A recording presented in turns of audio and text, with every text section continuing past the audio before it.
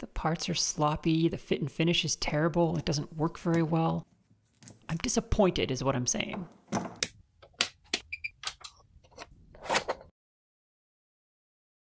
Hello Internet, my name is Quinn, and this is Blondihacks. I'm starting a new multi-part tool build series this week. I haven't done a tool build in a while, so I know some of you like that stuff. So I'm going to build a new knurling tool. Let's go. Longtime viewers will know that I made my float lock vise specifically because I hated my drill press vise. Well, this is a second incidence of hate-spiration for a project. This is the cheap import knurler that I bought that I'm sure many of you have bought on Amazon.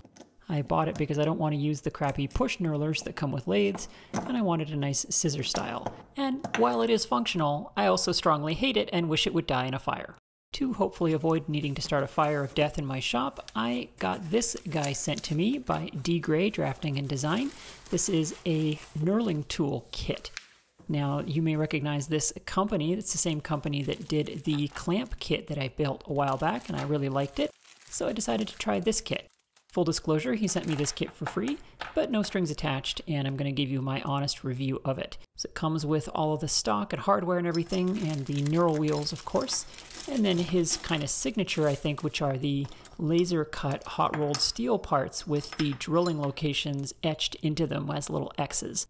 Now these are laser cut parts, not torch cut, so the edges are mostly nice and smooth. There is a little bit of a roughness there to them, but it's much nicer than you would expect from plasma or torch cut parts.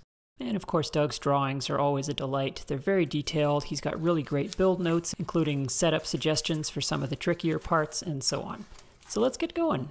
I'm going to start with the main arm piece here. The first task is to mill the thickness of it down to size. It ships oversize and you mill it down to fit with your particular tool holders. So I'm going to shave about 40 thou off each side, and that will fit in my 1/2-inch tool holders. Now this top surface here is laser cut, and a bit like a torch cut surface, it can be pretty hard. So I'm taking a fairly deep cut to get underneath that initially here. This is a 30 thou pass, which seems to be enough to get under that kind of case hardening layer that the laser puts on it.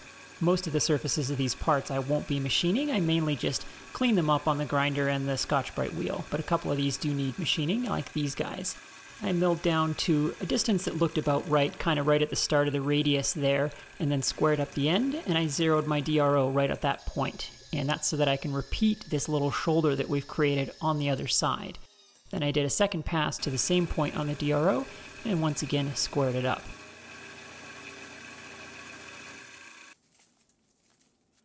That's a really nice finish there. This material is machining very nicely.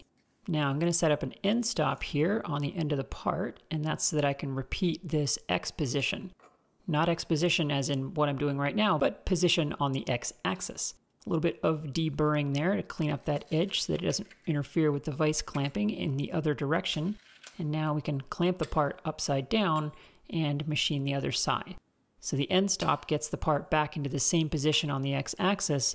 And remember that I zeroed the DRO right on my little shoulder right next to the radius on this part.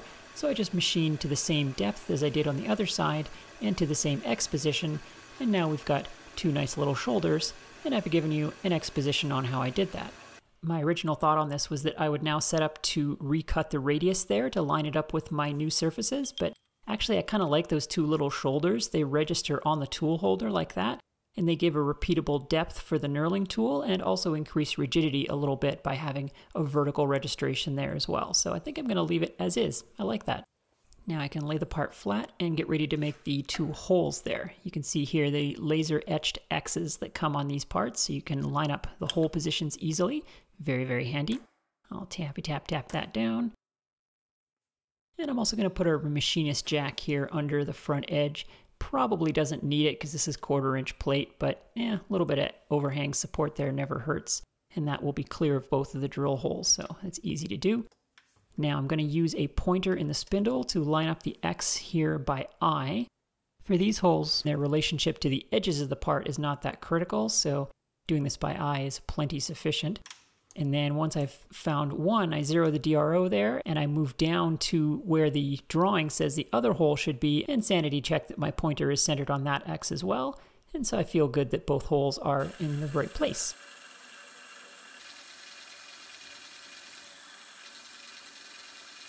Now I can easily go back and forth to save tool changes, center drilling both holes, then pilot drilling both holes, and then drilling these out to one size below the reamer size, since these are both going to get reamed.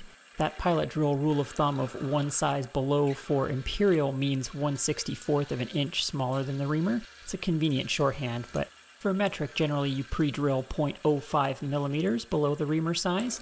Now, those numbers, 1/64 and 0.05, assume holes roughly in the range that you see me doing on my channel, kind of hobbyist-sized holes up to ½ an inch, let's say. When you get larger than that, the drill size needs to be closer to the reamer size, because of course the relationship between diameter and amount of material being removed, which is an area, is nonlinear on circles. The whole point of it is to make sure the reamer doesn't have too much work to do. Reamers are not cutting tools, they're just dimensioning tools, so you want them to have just enough material to remove to where they can accurately dimension the hole without having to do much work. Reamers are like software engineers. Very, very fussy, but ultimately lazy bums. A little deburring, and a person could leave this part here if you were so inclined. That hot rolled mill scale finish is natural corrosion protection, and it does look pretty decent sometimes. But I think I'm going to snazz it up a little bit. I'm going to go over the Scotch-Brite wheel here, and my goal is to increase the snaz by 15 to 22%. On hot rolled plate like this, Scotch-Brite wheel shines it up really nicely and softens all the edges for you. You can still see the texture of the hot roll there, but the part is, shiny. And the edges I also hit with the grinding wheel a bit because there was some roughness from the laser cutting process there. I did get a little carried away on one corner there with the grinder and I made it a little lopsided, but it's going to be inside the tool anyway, so that'll be our little secret, internet. That main T-bar holds the arms of the knurler, and there's some plates on the outsides of those arms that hold them captive, so I'll make those real quick. Once again, these are the laser cut parts with the X's etched on them. So these are very trivial parts, just a couple of clearance holes drilled in there, and I'll once again set up an end stop to repeat on the other part.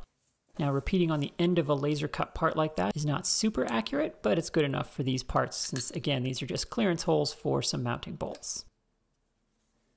A little deburring, little Scotch-Briting, and we are done with those parts. Very easy. Now on to some much more interesting parts. I've got these 4 intricate little laser cut pieces here.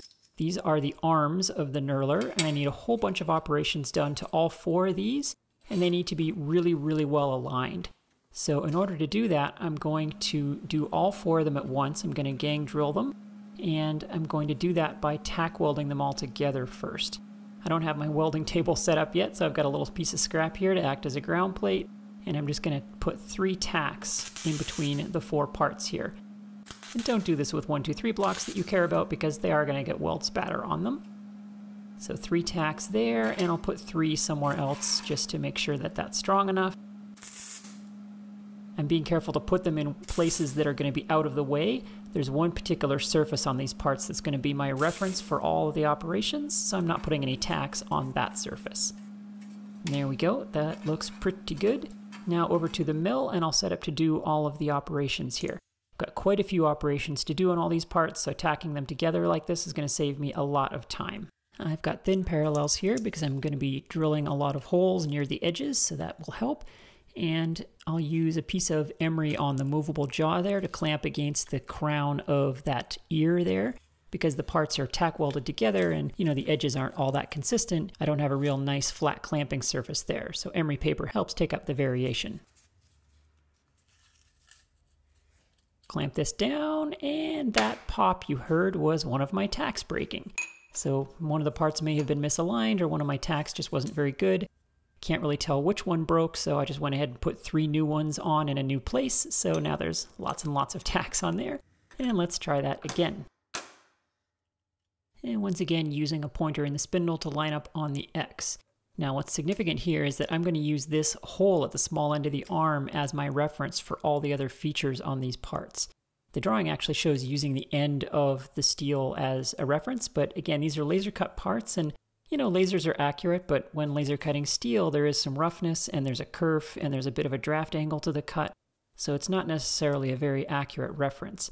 Furthermore, what's important here is not the relationship between the holes and the edges of the part. What's important is the relationship between all the holes on the part, because the edges of the arms are just floating in space, but the spacing between the holes is critical for the knurling tool to operate smoothly. So I think it makes more sense to use one hole here as the reference for all the other features. So I'm taking my time to line up carefully here, then I zero the DRO on this position, and then as before I translate over to all the other X's and make sure that all the distances match what the drawing says they should be for the spacing between all of these elements. And this is going to come back later. You'll see me using this hole once again for reference. So keep that in the back of your mind while I center drill this and pilot drill for reaming. This is kind of fun because this is actually like drilling through a 1-inch block of steel because these arms are fairly thick and there's 4 of them tack welded together. So this is drilling through a giant block of steel. I remember in my days before I really understood metalworking, like a lot of DIYers, I thought drilling through a big block of steel like this would be really difficult and take forever. Well, that's because I didn't understand how to drill metal. Like most beginners and DIYers, I was running the drill too fast and not applying enough pressure and not using cutting fluid and, generally had all my speeds and feeds wrong and thus it wasn't working very well. But in fact, if you get all those variables correct, then drilling through steel is very quick and very easy. And the reamer pre-drill size for the small holes was a convenient intermediate drill size for this much larger hole at the other end. And then this hole needed to go up one more size to the pre-drill hole for the reamer at this end. It's always nice when you can combine operations that overlap in some way between one end of the part and the other.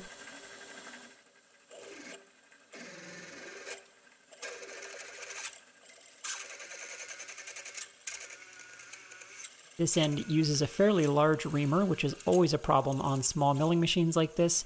In this case, I happen to have a collet that fits the shank of the reamer, which is unusually lucky. Reamers tend to have weird shank sizes on them because they assume you're going to put it in a drill chuck. But drill chucks take up a lot of precious Z real estate on a mill, so on longer reamers like this, I don't have room for it in mine, so I gotta find a collet that's the right size to hold it. Sometimes you can, and sometimes you can't.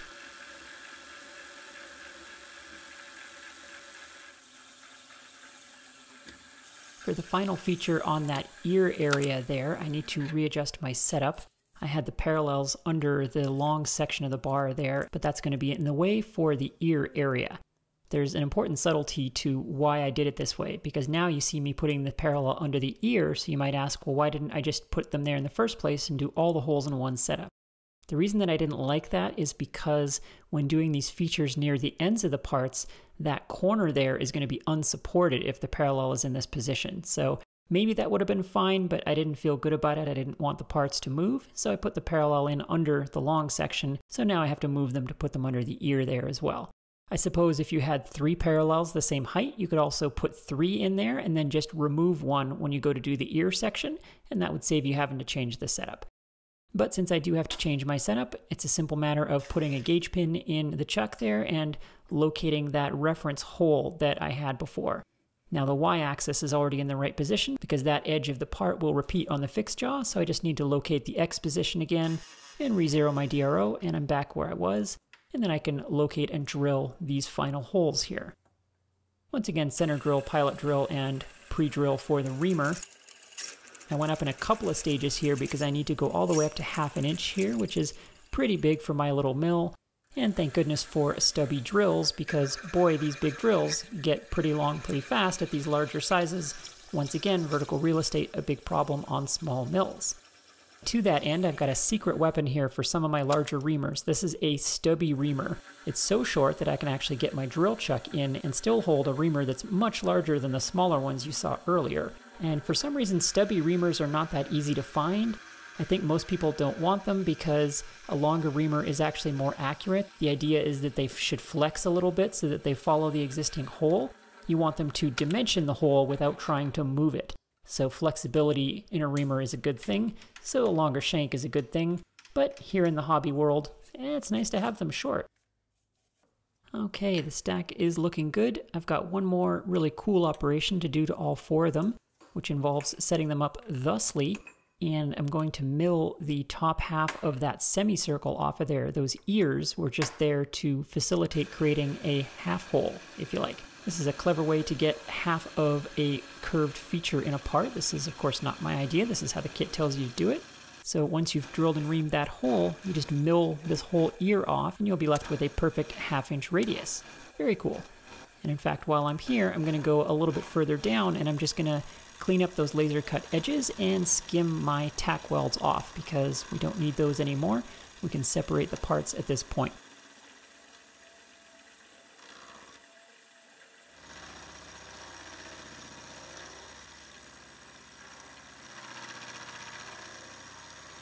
I've still got 4 tacks on the backs of these parts, and I do want to clean up the other edges here so I can kill all of those birds with one stone over on the grinder once again. But before I do, I might as well deburr all 4 of those radius edges while I'm here. A little bit of needle file action takes care of that. And over to the bench grinder to grind those remaining tacks off of there. Or at least, so I think. Apparently I got really good penetration on these tacks, because even after grinding them flat, these parts would not come apart. The first pair separated okay, but those other 2 pairs, well, they really liked being joined together. I mean, I'm not judging. When 2 knurl wheel arms love each other very much, who am I to say? But I really kind of needed them separated. A lot more grinding and a lot more prying, first with the cheap pliers, then with the good pliers. Finally got 1 pair separated, and then the final pair needed some percussive persuasion over on the anvil. Then once again, some quality time with the grinder and the Scotch-Brite wheel to clean up the laser cut edges there. Mostly it's just Scotch-Brite wheel to soften the edge and remove the mill scale, but some of the laser cut edges do have kind of a rough, hard crust on them, so a little bit of grinder action is required occasionally there. But these do clean up quite easily, and I gotta say, those laser cut parts really save you a lot of work. Making all of these parts from bar stock would be probably 3 times as much work as I'm doing here. I've got one more operation to do to all 4 of these parts, and I want to be able to repeat this setup, so I'm using a gauge pin once again in that reference hole. That's the hole that was the reference for all the other parts. Got a very close fitting gauge pin there, and I'm going to edge find on that gauge pin, and that's going to give me the center line of the hole on the x-axis here. And then for the y-axis, I can center up on the part. Now, using the laser cut edges of the part here is not as accurate, but it'll be sufficient for this, which is just a bunch of centered set screws here. Now I'm setting up an end stop on the gauge pin, not the end of the part, because again, the ends of those parts are laser cut and they've been ground on and Scotch-Brited on and all sorts of other manipulations, so they're no longer accurate or consistent. However, a gauge pin through that hole is, as long as the gauge pin is a very, very good fit in that hole. So I can center drill, and tap this set screw hole. Easy peasy, lemon squeezy, but only with consent.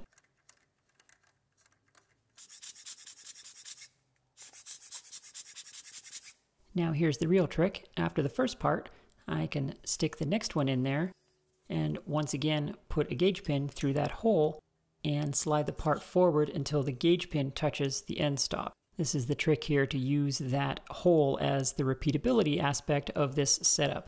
And now I can drill and tap the other one, and that second set screw hole is going to land in exactly the right place. Now again, for the Y position, this does count on the parts all being the same thickness because I'm using the fixed jaw as the reference there, but these parts are all close enough for set screw holes that that is perfectly adequate. All right, we're basically done with the arms now. A little bit of deburring action there. To deburr the backs of those set screw holes, an easy way to do that is to run a reamer through them just by hand like that, and that'll clean up any burrs that came through into the bore there from the set screw drilling and tapping operation. I have some clever inside deburring tools that you've seen on other similar features, but they don't work on holes this small. When doing this trick, resist the urge to untwist the reamer as you remove it from the hole. That's going to be an instinct that you'll have, but running a reamer backwards is a very, very quick way to dull it. So as you insert and remove the reamer, make sure you're always only running it clockwise. All right, I've got enough parts here where I can maybe kind of mock things up and see how it's going to go. You can see how the arms fit there, and these arms are actually upside down, but bear with me, and then the end plates go on the end like that. And well, there we go. It's starting to look like a knurler of sorts. Well, that's a nice little collection of parts for the first batch, but that is all the time I have for you this week. Thank you very much for watching. Stay tuned next week for the next part of this series. And thanks to my patrons for making all of this content possible and for literally feeding me and Sprocket. Thanks for watching, and I'll see you next time.